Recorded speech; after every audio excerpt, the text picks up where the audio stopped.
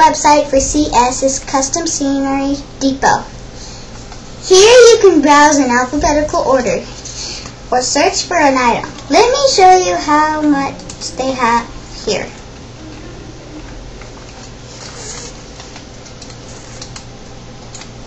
You get the idea. Okay, let's search for something to download. I'll type in Barnes.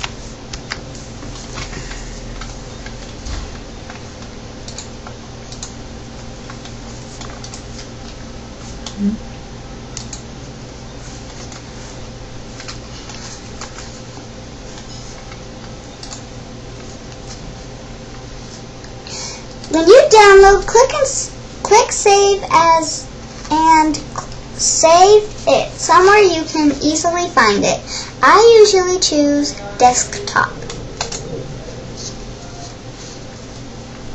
Next, right-click the folder and click Extract All.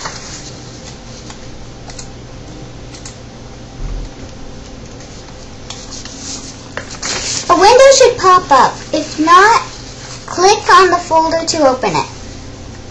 Make sure the file is in the correct format. You should have 3 layers. The first is just a folder. The second layer can contain one or more folders but should only contain one style, common OVL file, and one style, unique OVL. The third layer should contain OVL files.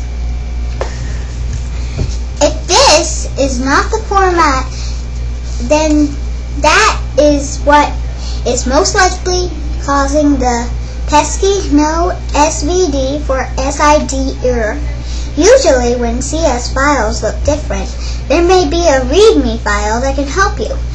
If not, the scenery may have to be deleted and forgotten. Next, click on the computer.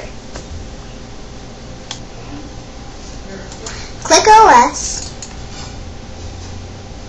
Then click Program Files. Next you click Atari.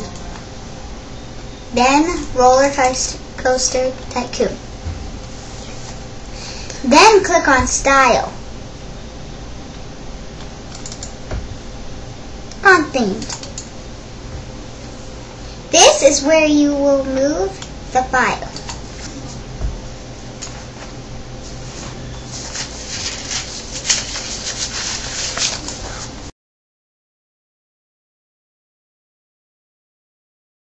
Make sure you restart your game before looking for a new CS, as it will not show up until you do. When downloading CS, make sure not to rename any files as it causes problems in-game. Turn off shadows in-game to prevent overload with CS. If you download a RAR file, you can easily convert it to a zip on Zamzar.com. Also, you will find most CS sets in game under walls. And lastly, enjoy your new CS.